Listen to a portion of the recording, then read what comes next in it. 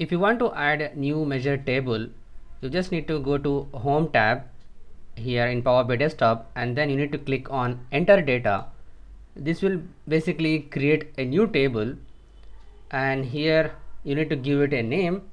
Let me just zoom out here, and we can give it a name here, for example M2, and click on Load here. So once you do so, it will add a new table on your table list. And let me load this one, and if I go back to Data tab, here you can see this new table which is created here as M2. And now what you need to do, you just need to click here and then add a new measure, and this will be add a new measure, and I'm going to use just dummy here, giving it any name.